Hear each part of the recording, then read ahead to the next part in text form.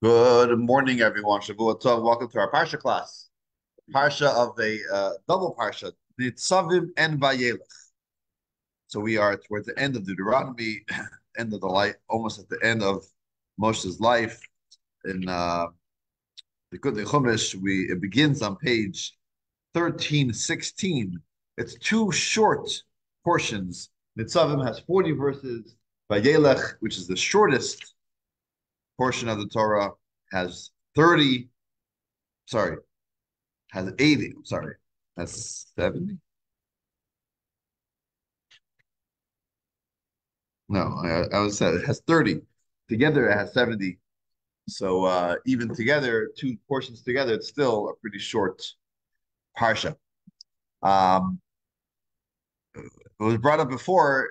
Why are certain parshas together? Why do we sometimes combine parshas, and why are some parshas separate? Um, I think the basic explanation is that we have a cycle, right? A annual cycle, a yearly cycle, where we read the Torah every year from the beginning on the first Shabbos, called Shabbos Bereshis. After Simchas Torah, we begin with the first Parsha, the Parsha Bereshis, and then we conclude on Simchas Torah with the Parsha of Bezos Habracha, the final Parsha. So during the year, every week we read one portion. However, there are some weeks where we don't read a regular weekly portion. Why is that? Because it's a holiday. It's a holiday, right? So on a holiday, when the holiday is on Shabbos, we read a holiday Torah reading. Obviously, it's from the Torah, but it's not from the regular Torah portion cycle. So, for example, Yom Kippur in a few weeks this year is on what day of the week? It's on Shabbos. So on Yom Kippur, we're not going to read the regular Torah portion. We're going to read the portion that we read for Yom Kippur. And if Shavuot ever, or Passover, or Rosh Hashanah, if any of these days is ever on Shabbat, we don't read the regular portion. So every year you got to look at the calendar. I mean, this is already done for years ahead, but like you got to look at the calendar and see, okay, what does this year look like? How many weeks do we have? And then we got to figure out which parsha is read when. And sometimes you got to combine a few to make it work. And some of them are combined, some of them are not combined. We also have this idea that certain parshas are supposed to be read at certain times. Like before Rosh Hashanah, we read Kisavo. Before Shavuot, we read Bechukotai. So we want to make sure that it all fits. And therefore, sometimes we combine certain parshas. It happens to be with this parsha, Nitzavim-Vayelech, is that whenever there is a Shabbos in between Yom Kippur and Sukkot, then these two parshas are separate. One of them is read before, one of them is read before Rosh Hashanah, and one of them is read after Rosh Hashanah. And then the next parsha, Hazinu, which is the second to last parsha, will be read after Yom Kippur. But if there is no Shabbos between Yom Kippur and Sukkot, then these two parshas are together, and then the Shabbos after Rosh Hashanah will be the second to last parsha, Hazinu, and then on Simchas Torah we do the final parsha, Zot Bracha. So this year Yom Kippur is not Shabbos. There is no Shabbos between Yom Kippur and Sukkot, and therefore Nitzavim and Vayelech are combined in one parsha. So as we mentioned, Moshe, it's already the last day. It's the time to say his farewell is coming very close. The last parsha of the Zos HaBracha, he gives his final blessing to all the Jewish people, to all the tribes. And here he finished. He's continuing, to talk and to encourage Jewish people to follow in God's ways. And you can read it inside. It's a fascinating read. I want to focus on the end of his talk in the second parsha, in Parsha of Vayelech, where he encourages the Jewish people, you go into Israel, be strong, don't learn from the other nations, right? Kind of repeating this theme over and over again throughout the book of Deuteronomy. And over here in the Parsha of Vayelech, he gives us the final two mitzvos of the Torah. How many mitzvahs are there? We know the number. What is it? 613. Just the other day, I get a call talking about a bris. Baby is born. I said, what's the baby's weight? That's always one of my first questions. What was the baby's birth weight? What was it? 613. Like, oh, wow. What a Jewish boy.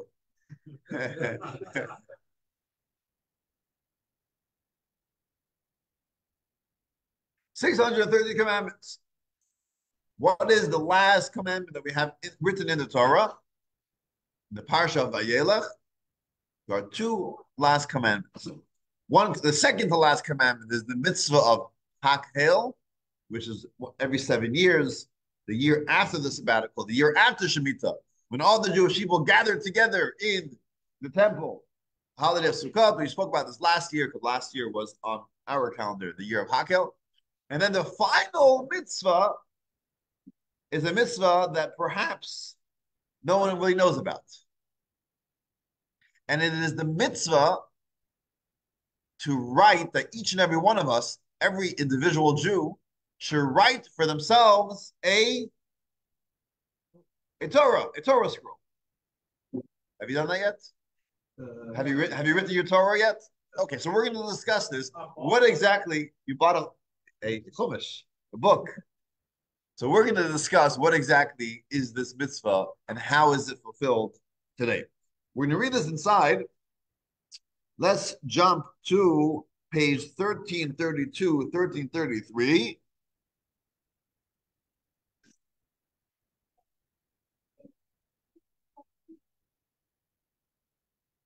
Verse 19. Verse 19. We're in, if you have a different chumash, we're talking chapter 31 of Deuteronomy, chapter 31, verse 19.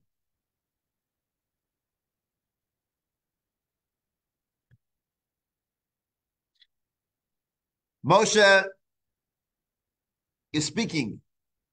Sorry.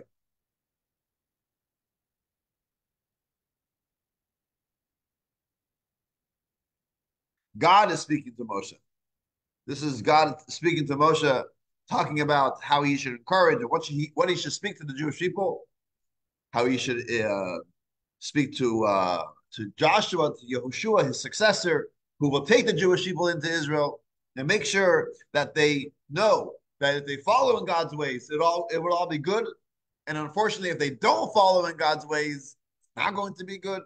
And as the reminder to know that God spoke to us and warned us and told us we have to follow in his ways, verse 19, Ve'ata, and now, Tisvu lachem es hashira hazois. Write for yourself this song.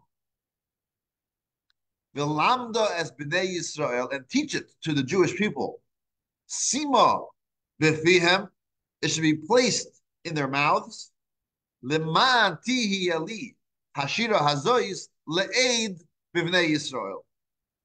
So that this song will be for me as a witness to the children of Israel. What exactly is this song? What song is he referring to? So you see they have it here in the parentheses. It comes from Rashi that has this song is the song of next week's Parsha, which is the Parsha of Ha'azinu. And one of the few songs that the Torah actually writes is a song of Ha'azinu. You can look at page 1339. It's actually written in the Torah a little differently. It's written as a song. It's like a poem, and it's a song about God telling the Jewish people that you got to follow in his ways, etc. That's the Parsha of Ha'azinu.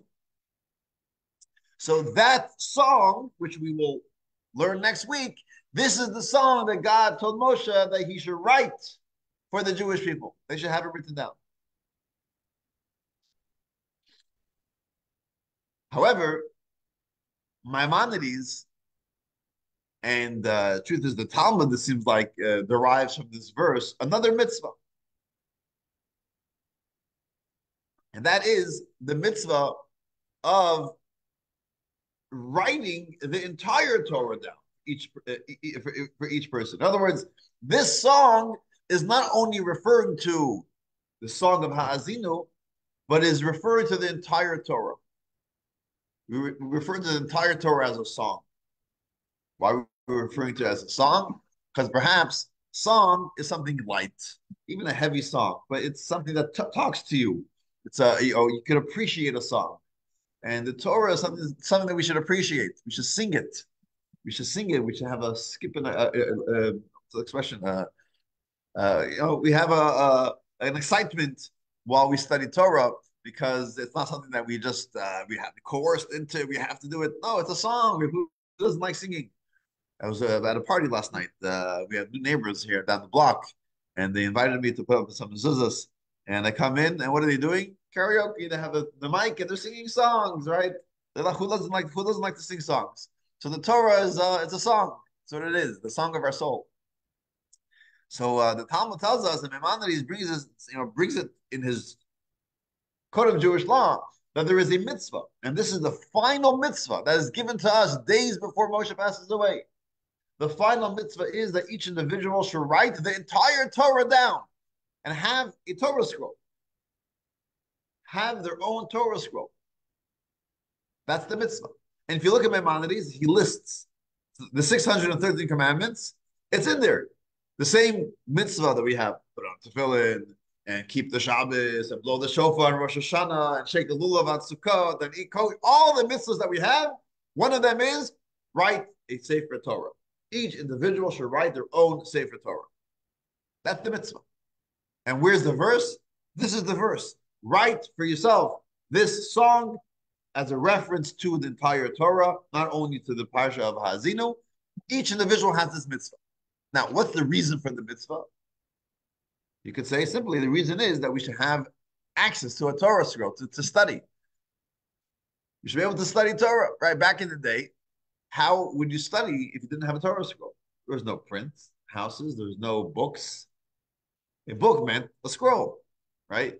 That's how people wrote. They had a quill, they had a parchment, and they wrote. So you got to write the Torah. You want to study Torah, where you have it from memory. You got to write your own Torah so you have access whenever you want. You open the scroll at home and you study. So the question that perhaps you're thinking about is, why don't we know anyone who does this mitzvah? I know many, many religious people. I don't know anyone who wrote their own Torah for themselves to do this mitzvah. Right? It should be as a bar mitzvah gift. Instead of giving us a cheap $20 sitter, we should get a $30,000 Torah scroll. Or at least a quill to write it. So people will write a letter in the Torah. Oh, write a letter. So there's this concept of writing a letter in the Torah. When you say writing a letter, what do you refer to?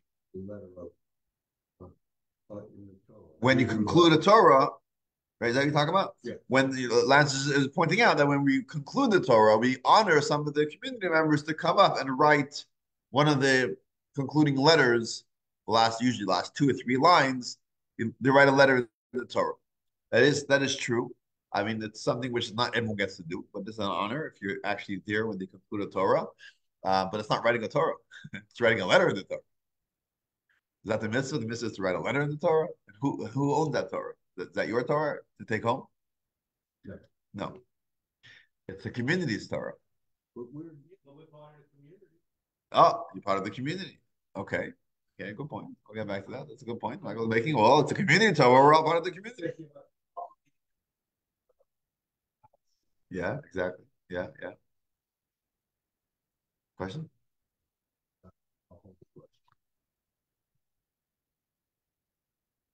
Okay. And the truth is, this is a question that the Rebbe actually spoke about this in the 80s. And he said that, the Rebbe referred to himself, says, I come from a pretty religious family. And he says, my father was very, very religious. Rabbi Levi Yitzchak Schneerson, the Rebbe's father, the chief rabbi in the Ukraine, in Yekaterinslav, in Dnepropetrovsk, as it was called then. Very religious man. Very religious man. He says, I never even heard him talking about it. Never even mentioned that, maybe it's because it's so expensive. I wish I had the money to put together to buy it, to write a Torah, or to hire someone to write a Torah for me. It wasn't even something that it was discussed. And we know, you look around, there are many people who are people of means, people who could afford to spend the money to hire someone to write a Torah scroll, and there are people who actually are a sofer, and they themselves are able to write a Torah scroll. And again, sometimes finances is not a problem, but we still don't see people writing their own Torah scrolls, right? Even if they are able to do it. Of course, most of us, you can say, it's the one in the midst of that. It's too much, right? Each person to write their own Torah scroll. Who knows? We don't know how to write a Torah scroll. And to hire someone, it's $30,000, $40,000. Most of us aren't able to do so. Okay, but there are many people who are able to do so. And maybe some of us at a certain point in our life, now, if I knew that this was a thing, I would save up for it, right? I save up for a house. I can't afford a house, but you make it work, right? You save up for a house, you save up for a car, you save up for your children's weddings or for college, right? Certain things are important. They are priorities, so you make it work. If I knew that as a religious Jew, I need to write my own Torah scroll, I'll figure it out. I'll make it work. I'm sure the industry will change, right? It'll be a lot cheaper. You can get pocket-sized Torah scrolls. I don't know, right? Point to the point that we're part of this community. And synagogues, in fact, I think we did it here, they bring in a sofer to write a Torah, and it's the synagogue's Torah, and we all belong to the synagogue, so therefore, it's our Torah, just like Rabbi Nemes said yesterday, it's our synagogue. Yeah. Okay, that's a very good point. So I think Lance and Michael are onto something. And they're saying that being part of the community and the community owns the Torah, that is something that already, perhaps is the way we could fulfill this mitzvah. So that's a very good point, and we're going to get back to that in a moment. Halachically, throughout, history, there were those who spoke about this. Because Maimonides writes this in his book of laws, and he writes it very clearly that there's a very, very absolute. There is a mitzvah to write, for each individual to write their own Torah scroll. So there was another great halachic authority going back to that era. We're talking about like the 1100s, 1200s.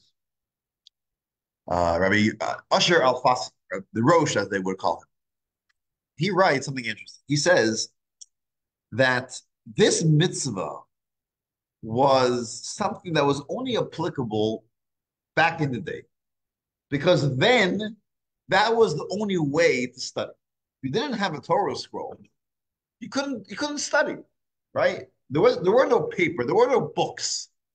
So the mitzvah was you have to have access to the Torah. Don't rely on your memory, but each individual should have their own Torah scroll so they should be able to study. But today we have books, we have libraries, and all you need to do is buy a good chumash. That's all it is, $50. That's it. You're done.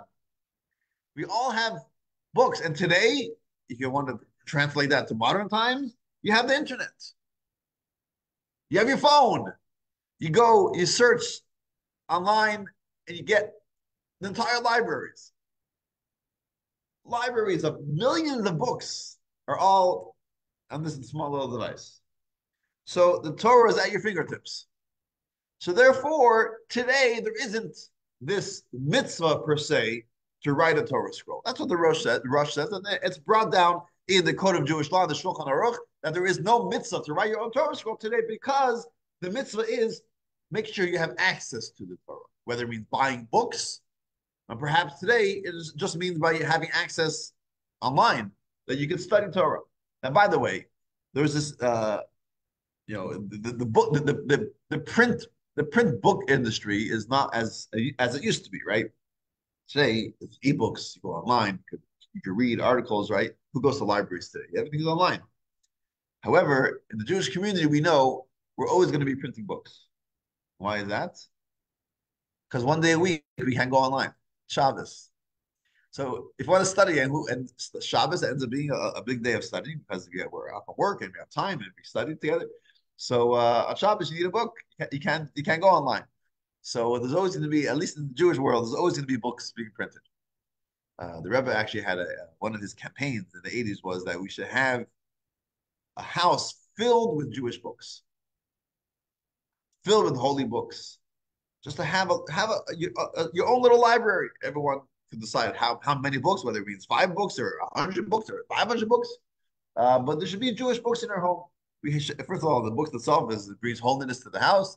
It's also an opportunity to learn, study something. You have a few minutes instead of figure out what should I study. You go to the shelf, you pull out a book, you're able to study. So the Torah should be accessible.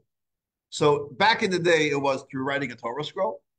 And today it is by having books or having access to the Torah.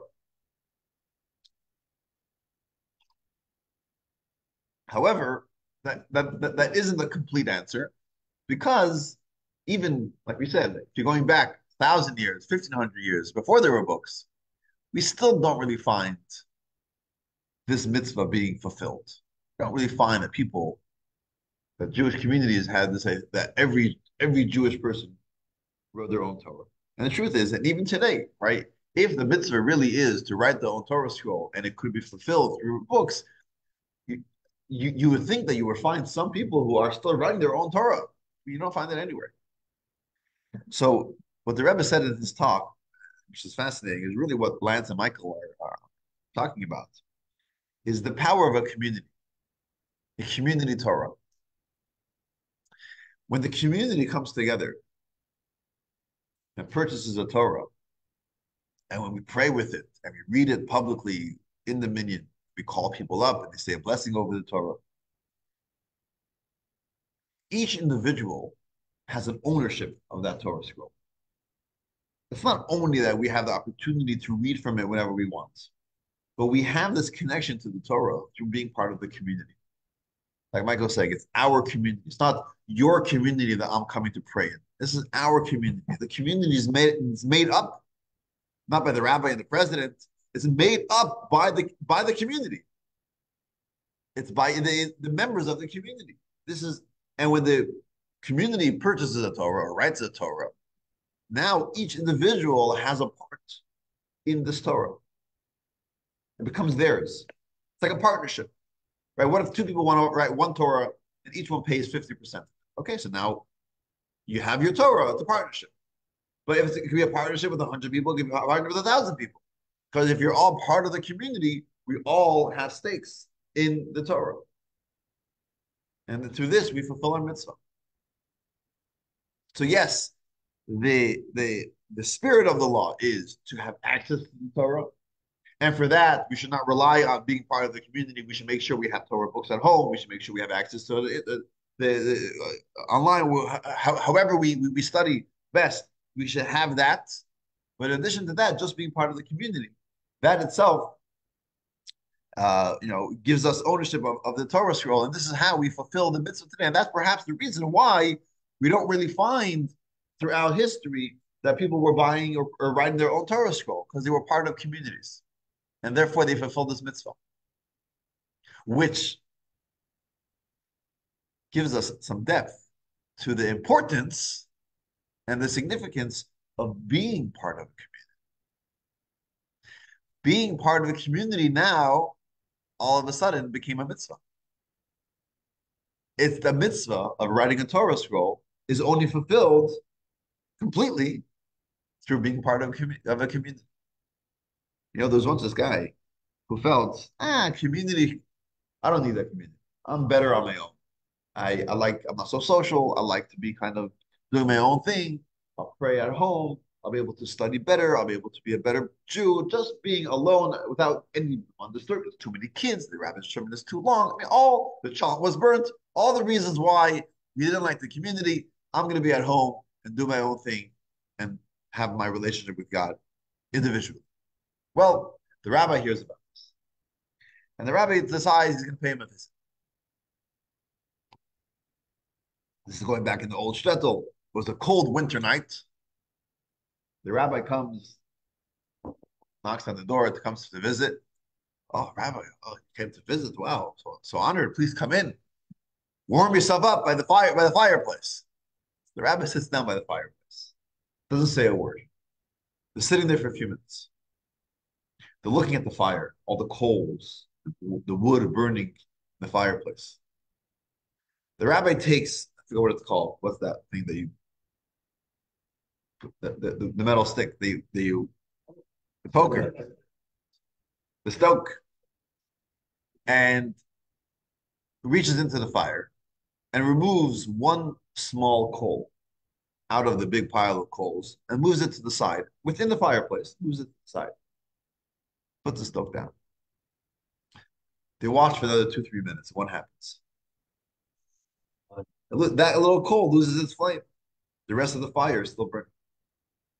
The rabbi didn't say a word, just got up and left. This person understood the message. When you're alone, standing alone, doesn't last long.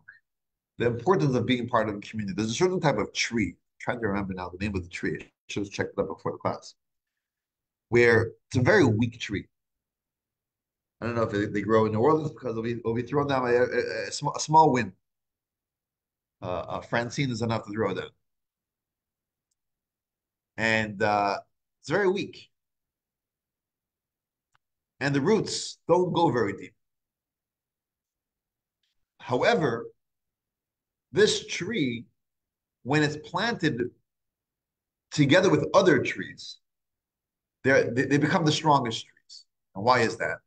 Because their roots tend to intertwine and kind of get all into each other. So even though the roots are not deep, but the roots kind of meet with each other's, and therefore together, it's impossible to knock it down. Is it a cypress? I heard this like a number of years ago. I remember someone saying this, that these trees, when they're together with other trees, they're so much stronger. And that's the importance of a community, the importance of unity, of being together. And this Parsha is always read right around Rosh Hashanah, either the week before or a week after Rosh Hashanah. On Rosh Hashanah, we all stand for God in unity. There's an interesting phenomenon with the Jewish calendar and Rosh Hashanah. You know, in Israel, generally the holidays are one-day holidays. The first day of Passover is one day. Then you have the intermediate days. Shavuot is one day. Sukkot, one day. Simchat Torah, one day.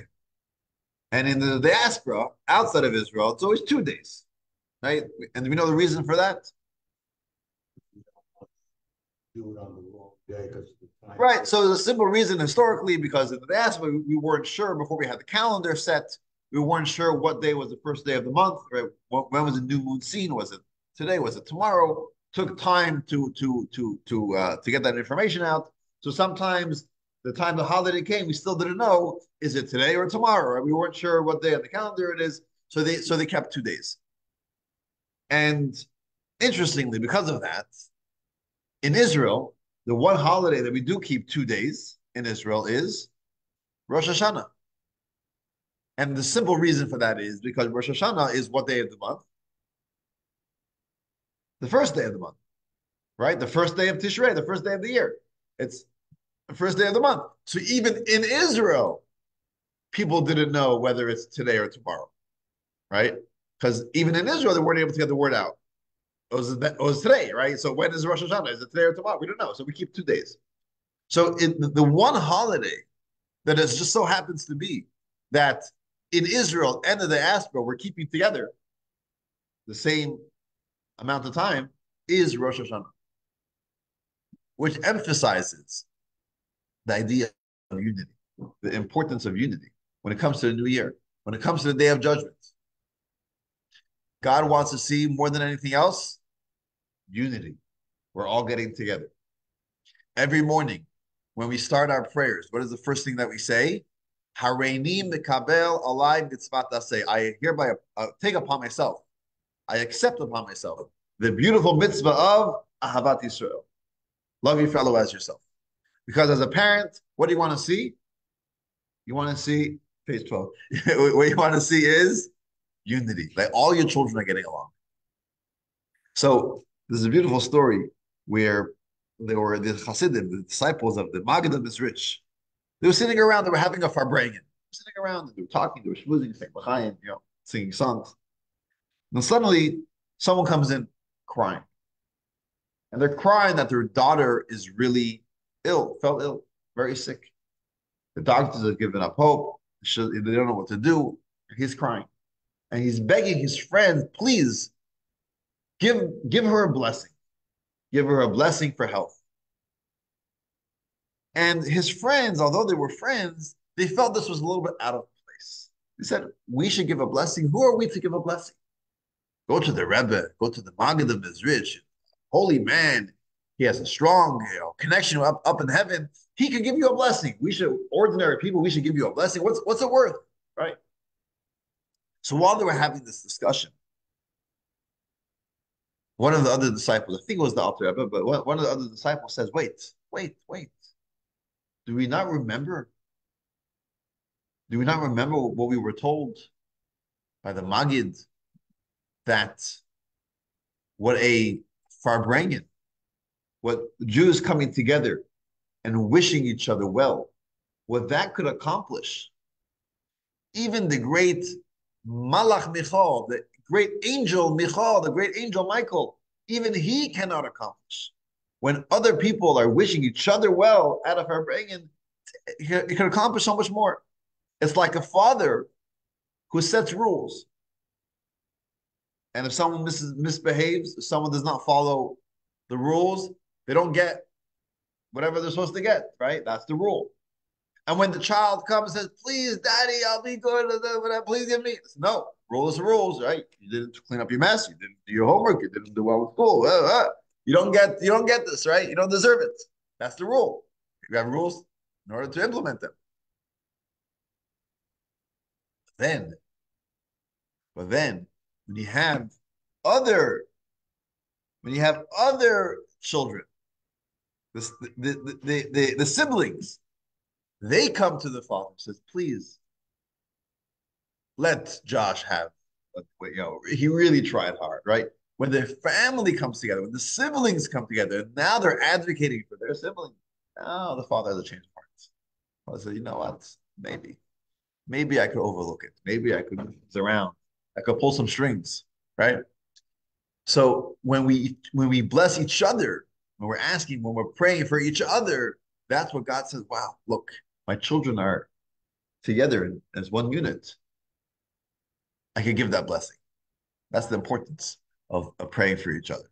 And I think this is very well, seen in this mitzvah, in this week's parsha, the mitzvah of writing a Torah scroll, which today is fulfilled to its in its best way through being part of a community. That's all it takes.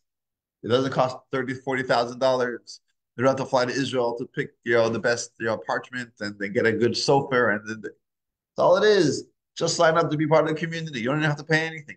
Just be part of the community, right? It doesn't cost. It's not about paying my membership. It's not about paying dues. It's not how we get involved in the community. On the contrary, you can pay dues to a synagogue and never show up. Are you part of the community because you're on the list, because it says your name, that I'm a member of this community? Or does a member of a community means I am an actual active member? I show up. This is my place. This is my family. This is my extended family, right? This is my place. That is what it means to be part of a community, to be actively involved in a community. Not that you're right. It doesn't cost any money. It doesn't cost any money. All it costs is some time of participation. That's all it is. And we just found out today, and that's a mitzvah. It's a mitzvah to be a part of the community because it's a mitzvah of writing a Torah scroll, and it's a mitzvah of unity. And of course, before Rosh Hashanah, that's all we want more, is to ask Hashem to give us a good year, Shana Tova, Umatuka, a happy and sweet, a good and sweet new year.